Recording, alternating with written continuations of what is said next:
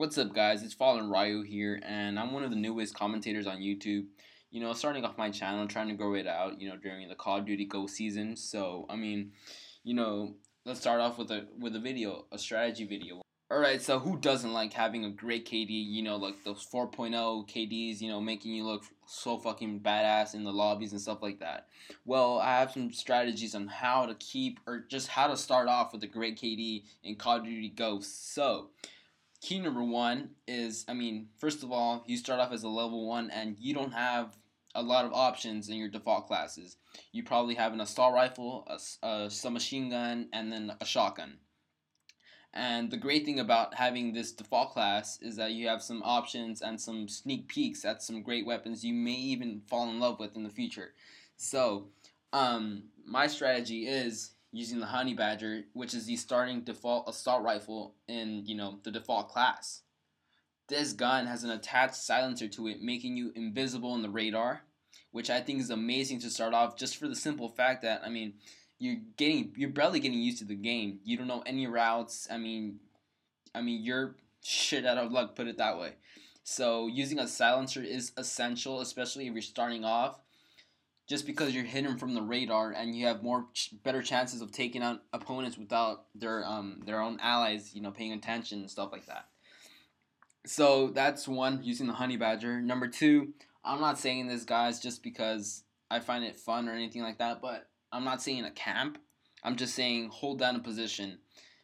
There's a huge difference between holding down a position and camping. Camping is using one vantage point and you're aiming down that sight the whole time, just waiting for someone to cross or just walk down your crosshairs.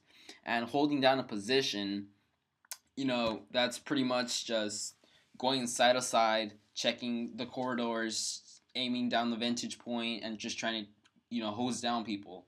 For example, a pretty good example of this in Black Ops 2, since we're all pretty much used to it, was drone. When you spawn on one side or any side, the snipers would usually go down to the middle and try to hose down people. That's what I'm trying to say with the assault rifle. Especially since snipers are really limited here in this game. They don't have as many advantages as they did in Black Ops 2. So assault rifles. Hold down a position. Guard the door, or just watch the vantage point. Get the best vantage point as you can, and just try to shoot people from long ranges. Especially, since Call of Duty is a huge map. Call of Duty Ghosts has a many large maps. Nothing compared to what we'd ever seen in any Call of Duty before. So it's really essential to, if you want to have a great KD, to hold down a position. Don't go rushing, especially when you have a default class, because you're, put it this way, you're shit out of luck if you're starting off with a default class and you're rushing, because first of all, you don't have quick draw, which is essential if you want to have a great KD. Essential quick draw. You need to have Stalker. Stalker is the most important, just perk in the game, maybe, because as we all know, adjustable stock in Black Ops 2 was really key in any assault rifle, for the simple fact that you aim faster, not aim faster, you're aiming and you can move faster while you're aiming down the sight, which, when you're using an assault rifle, you don't have a lot of mobility while aiming down the sight. So Stalker is really essential, guys. It's a must if you're trying to have a great KD. And, there's a lot of perks out there, and I would try to use Hardline 2 to start off, because, you start off with some pretty simple, score streaks. The SATCOM, your dog Riley, and then you have some assault helicopter or something like that.